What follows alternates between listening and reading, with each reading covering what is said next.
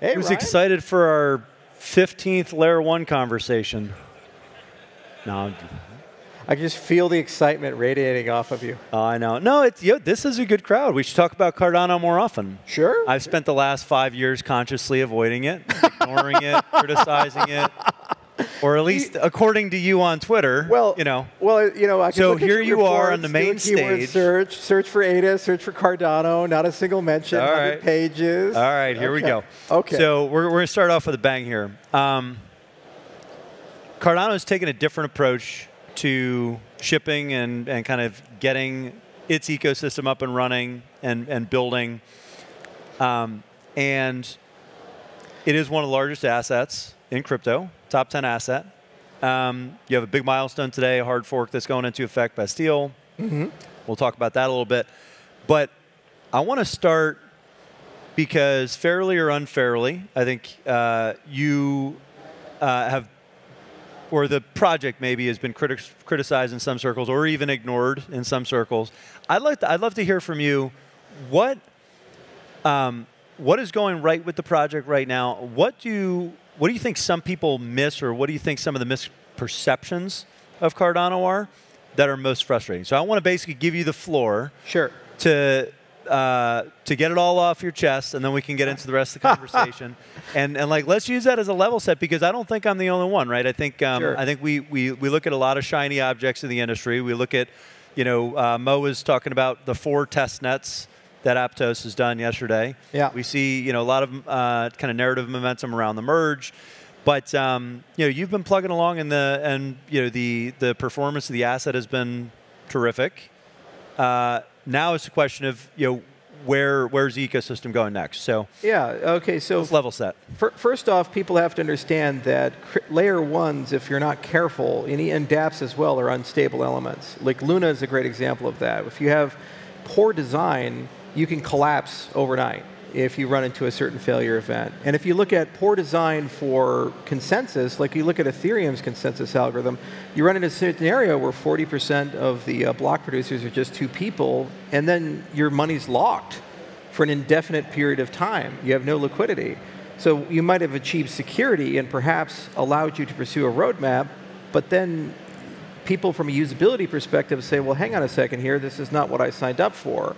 So one of the things we did with Cardano way back in the days, we started from Bitcoin as a base. We kind of ignored a lot of other stuff, and we said, well, what did Bitcoin get right and what did Bitcoin get wrong? So Bitcoin got a beautiful consensus algorithm, proof of work, right. And we said, can we replicate those properties in the proof of stake world? We like that a lot. We like the inclusiveness, we like the 15% Byzantine resistance, we like the asynchrony, we like all these things. These are phenomenal properties. So we have to mathematically describe them. So we wrote a paper. It's one of the most cited papers in the entire cryptography industry for cryptocurrency, over 3,000 citations, the GKL paper. And it basically created a security model for Bitcoin.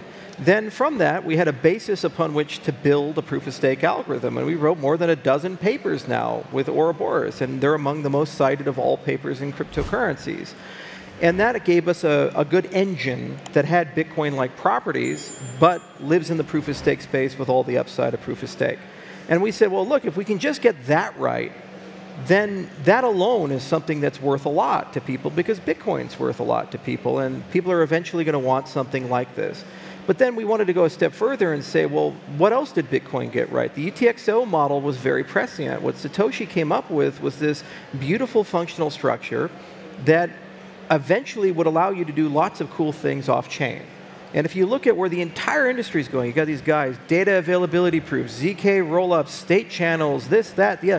They're really talking about, we have something happening outside of our system that we will take a proof to validate inside of our system, and by doing this, we get interoperability and scale. That's how it should work. Well, if you're in an accounts-based model, it's really hard to do that, and everybody's starting to learn about this. Whereas in a UTXO model, it's actually a lot easier to do that. The problem with it is that UTXO was never built for smart contracts. They tried. It was horrible. They had an inflation bug that nearly killed Bitcoin, so they decided to run away from that. So we spent 4 years thinking about how do you do it. We built the extended UTXO model, and we designed it. So every step of the way with Cardano, we just basically said we're going to start from something that makes sense. We're going to write papers. We're going to validate those papers in the academic community. There's now over 150 of them that we've written as an ecosystem by top professors. We have a lab at Stanford. We have a lab at CMU. We have people in Europe, at Edinburgh, people in Japan at Tokyo Institute of Tech. And then through an evidence-based way, we're going to roll it out. And so it's built this great community that basically says, look, these guys eventually will get there. They're eventually going to figure it out. And wherever they get to, it's probably going to be something that works and it's global scale. And there's a humongous appetite in our industry for that, especially during bear markets. You don't capture anything during the bull market, but during the bear market, everybody's collapsing. All the bridges are getting hacked. All these DeFi Ponzi schemes fall apart that we keep saying are problems. So that's the community we've built and the ecosystem we've built. Now we are enjoying the dividends of that approach. We're doing a hard fork today. I'm not sweating because we built an incredible upgrade system called the Hard Fork Combinator. In just about 3 hours, it's out. I don't worry that it's going to be problematic and the network's going to break. We're literally updating a $15 billion asset with 3 million person community on 200 plus exchanges, and it's just an event for us, like many others. Because we thought, how do you upgrade these things? For the consensus algorithm, they talk like, how do you scale Ethereum? Well, we already wrote all the papers on how to scale Ouroboros, so we know how to do it. It's just implement it. It might take a year, it might take 2 years as an inevitability, though, and it's there when you need it. For the transaction models, people talk about TPS. With extended UTXO, you have transactions per transaction. One transaction could be hundreds of transactions in an accounts-based model. And that's great for roll-ups.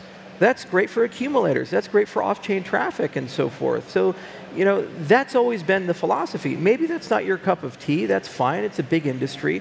But you have to acknowledge that more than half of the value of this industry does believe in that because they hold Bitcoin and they believe in those slow, methodical principles.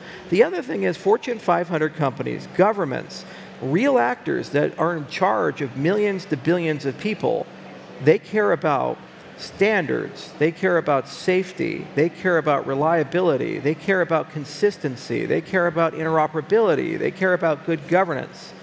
You get one of these clients on board, you have 3 billion users. Meanwhile, 98% of the people in the world don't use cryptocurrency for anything other than speculation.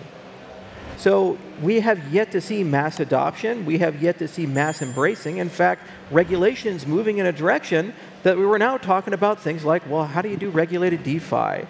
How do you do certified wallets or KYC AML on transactions? These types of things. That's where the V-Right standards are coming from and these other things. We kind of pre-built everything in that particular direction, that things work well in a standards-based approach. We're one of the most decentralized of all cryptocurrencies. 74% of the supply is staked and liquid at the same time, over 3,000 stake pool operators. And the way the system is built, 10 years from now, it'll be probably an order of magnitude greater, so it gets more decentralized over time. So when you look at it in the micro, there's nothing for the speculators because it's not sexy. But when you look at it over the macro trend, once you gain a user, they tend to stay. They tend to be loyal to the brand. They tend to want to build something inside the brand. You know, there's a lot of self-inflicted wounds. I was overly optimistic about how quickly we could move with the development model. We literally had to rewrite all the code about 2 years ago, 3 years ago with the Byron reboot. I was a little optimistic about how long it would take to go from research paper to an actual solution in market. Because I said, oh, if we have the paper, we can do it in 6 months to a year. Some of these papers take 3 years to implement and so forth. But I'll just give you a sense of where the dividends have paid off. There's Mina, and there's Cello, and all these other things. They say constant-size blockchain. We want to have a blockchain that you know, I can have a light client and have full node security. Okay, and they have tons of engineers, and they spend tens of millions of dollars, and they're pursuing this heavy thing. One paper, Mithril, that we published last year with a team of just 3 people does that for Cardano. And it's 24 weeks of engineering. We're now in a beta test with the stake pool operators using it. It'll be in our wallets in the next 6 to 9 months. And that's one thing that also can be used for scalability, off-chain voting, interoperability between different sidechains and so forth. And we get that with a very simple cryptographic primitive, the threshold signature. Why? Because we thought about it. While we were designing Ouroboros in 2016, we said, you know, we're going to need sidechains. We're going to need off-chain stuff. We have all these things. Can we do the hard, heavy lifting now and design this framework so that I can just plug a simple solution in? Meanwhile, all these other people are trying to take older systems and retrofit them to have capabilities they were never intended to do. And then they suddenly have to spend years scratching their head thinking about it, like 7 years for Ethereum to get proof of stake integrated.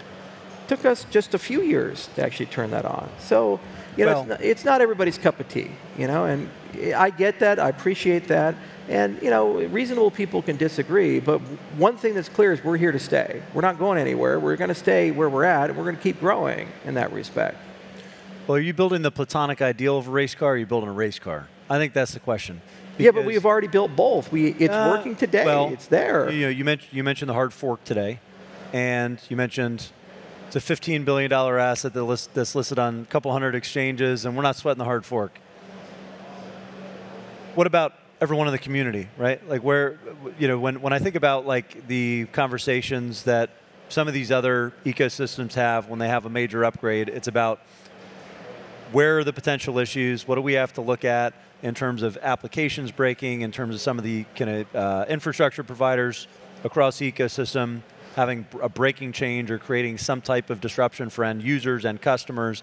Those tends to be the things that I think some of the other developer ecosystems are focused on. And you're saying this was a seamless upgrade, I didn't lose any sleep over it, it's all been formally verified. Is that because not enough people are using Cardano? No, that's not true at all, because here's the thing. We have 120 dApps that are upgrading. You know, and there's tons of stuff in infrastructure. There's more than a dozen wallets. So when you build a smart contract system, you have two options. You can either start from maximum expressiveness, that's what, like the JVM or something, and kind of ratchet it down and make the EVM. And then every time you find a performance, a security issue or something, you have to reduce the expressiveness of the system. When you do that, whoever's using those new things, it breaks. It doesn't work for them anymore. So every upgrade, you're thinking, God, I lose compatibility. It's like this endless cycle of who do I keep happy, who do I not keep happy. Or you can go in the other direction with minimal expressiveness, and every time you upgrade, you add, but means you have backwards compatibility. So it's like going from Windows 7 to Windows 8 to Windows 10. Your Windows 7 apps work. So here we have two versions now on Ledger of Plutus, Plutus 1, Plutus 2. So I don't sweat because the people using Plutus 1 come hard fork are still using Plutus 1. And every hard fork in Cardano is built this way. It's a superset of the prior node. So the Byron era stuff works today. Shelley era stuff works today. Gauguin era stuff works today. Basho era stuff will work tomorrow. And you never lose any compatibility in that. And we pre-designed the system with this in mind. So it meant it's forever upgradable. You know, and a friend of mine actually told me to do this. I was Stephen Wolfram. So if you take a Wolfram program that was written in the 1980s in his little Wolfram language that he has, it'll still run today on Mathematica with no changes because he built the language with that capability of upgradability in that respect. Now it's much more expressive. So what was written in the 80s was much simpler, similar to Plutus V1 is much simpler. And if you want to take advantage of the new features, namely a huge increase in performance and 10x reduction in transaction size and transaction cost and these things, you have to rewrite the program in the new language, but you still have backward compatibility. You know, and that's fair, right? You're talking a lot about the infrastructure improvements and the version by version upgrades and you know, kind of iteratively getting better over time. But again, my question is, what does success look like from an end usage on the platform? Well, you got a vendor outside, World Mobile. They're literally building an ISP that's launching this year on Cardano's network with 2 million users. That's success. We're creating a micro ISP. Let's talk about those, right? That's Sure. launching later this year. Anything else in the meantime? Sure. You have 10 plus dexes on Cardano from Sunday Swap to Wing Riders. Some are quite innovative, like Wing Riders is actually a hybrid that it runs on an Ethereum sidechain of Cardano with a bridge to Ethereum to bring a stable coin in. By the way, that's the only hack I've ever lost money in because Nomad was hacked, and I think I lost some coins there. But you know, they run. There's MinSwap, Mina. Jed is a stable coin that Cody's launching. It's an over-reserved algorithmic stable coin that's on, and I argue much better design than Luna. You got oracles that are in the system that people are developing. Orbis is doing a whole roll-up solution for the system.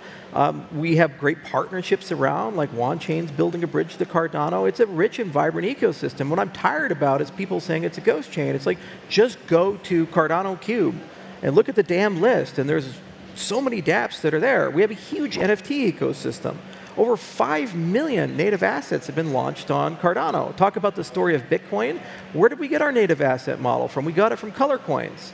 In 2012, they were talking about this. We said, that's a good idea. The problem is Bitcoin doesn't understand it. So we took that design and we brought it into Cardano, and now you have native assets. It's significantly easier to issue an asset on Cardano because it's treated and accounted for the same way as ADA. Second, we have a technology called Babel fees that's coming out, which allows you to pay transaction fees in the native asset. So it's as if you had your own blockchain. You don't have to worry about it.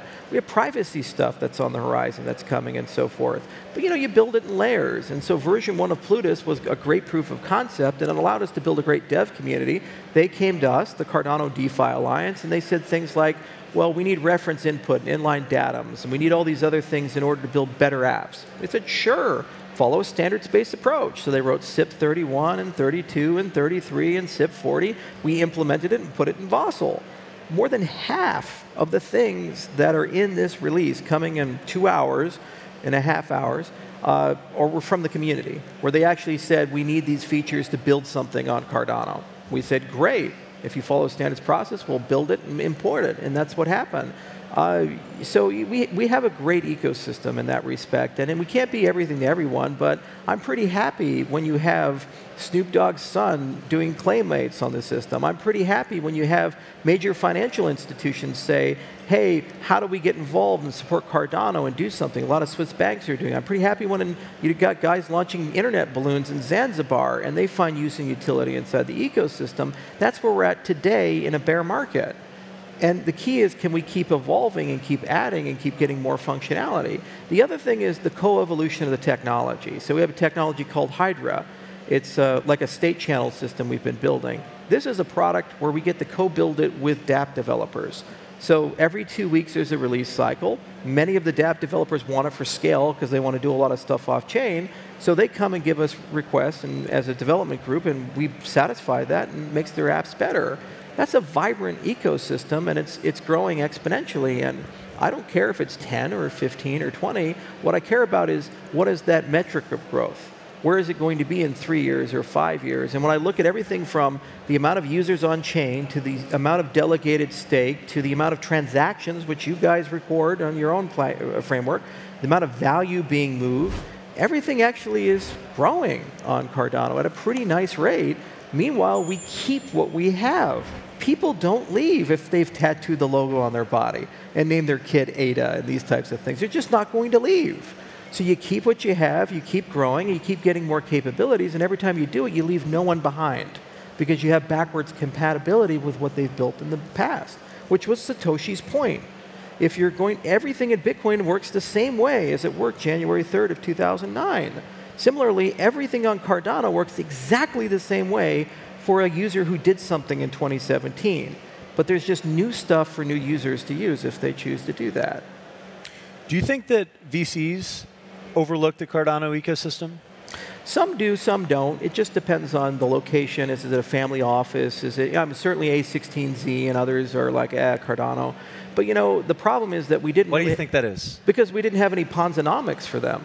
I mean, let's be honest here. The vast majority of VCs, let's just be honest, the way they approach it is liquidity. So they say, when is the token coming out? Where's the marketplace for the token going to be? Do I get an early distribution? How do I exit that early distribution when the retail people come in? And you've seen numerous layer ones and dApps, we won't name names, where they launch to market at a very high valuation, the insiders dump, they go down, and they walk away with a lot of money. And so there wasn't a lot of Ponzonomics to offer, and it was a fair distribution of Cardano. It has a great Gini coefficient. It's one of the most distributed currencies in terms of distribution. So there was no insider distribution to go and sell. Some of these layer ones, which you guys track on your platform, the insider distribution is greater than 50%. So if you're a VC, you say, oh, wow, if I get involved in this, and I get 10% of the supply, and I could get 100x in 6 months, this is my favorite thing in the whole wide world. They look at Cardano and they say, well, where's that opportunity? We say, well, it doesn't exist. It's an egalitarian distribution. So I got nothing for you. But they'll get involved organically because greed is their thing, and that's their fiduciary obligation to their LPs. So where they get involved is when you see multiple Cardano dApps start getting multi-billion-dollar valuations. because there's something for them to invest in, there's something for them to connect to. So probably 2023, 2024, but it's important to understand that we have our own VC in the ecosystem, Catalyst, which has $500 million worth of ADA inside of it. And it's already funded probably about 1,300 different projects on Cardano, and it admits about 60 to 70 million per year, which is a realistic emission for where the ecosystem is at in terms of its need for incubation acceleration. The big issue we have in our industry is bizarre and outside valuations. You have ventures that are perhaps worth pre-money $20 million because you like the founders, get $1 billion valuation. That's not healthy. And the problem is they have an expectation of return, so where does the return come from? It comes from the retail investor who gets bamboozled and they lose 90% of their value very, very quickly. I've been in this space long enough to know that's not sustainable. It invites regulation, and then ultimately it's going to be closed off. So the only ecosystems that are going to survive are the ones that value hard work, and the ones that actually take time to construct things and build communities and create real value and so forth. Like what World Mobile's doing, for example, and what a lot of the other people in the Cardano ecosystem are doing, but not just exclusively Cardano. There's plenty of projects in the crypto space that have taken this viewpoint as well. And those are the ones I think will be here in 10 years and still in the top 10 in the 10 years, like Bitcoin. And frankly, Ethereum as well. Ethereum was funded for 18 million. That whole ecosystem. It's easy to forget that, you know? No VCs, by the way. Well, maybe the most contrarian play that you can make is to slow down in a fast moving, hyper-volatile environment and don't break things, which has been the approach that you all have taken, and looking forward to seeing the next year, couple of years, some of these new products come to fruition. The VC ecosystem emerging around the DApp environment, and hopefully in 2 hours or so, Hardfork goes off without a hitch. You seem confident, so I'm sure it'll be fine. I'm either going to be drinking very heavily tonight, or it's going to be a good day. But I think it's just going to be a good day. Well, it's going to coincide with the open card. So, Charles, I appreciate you coming on and educating me and filling in the knowledge gaps that I've made so clearly obvious in my annual reports by not giving you enough coverage. But I promise I'm going to write at least 3 sentences this year out of the 160 pages. Is that fair? That's immeasurably better than 0, right? Well, at least we had 25 minutes to start. So Thanks, Brian. I appreciate this. Charles. Cheers. Thank you.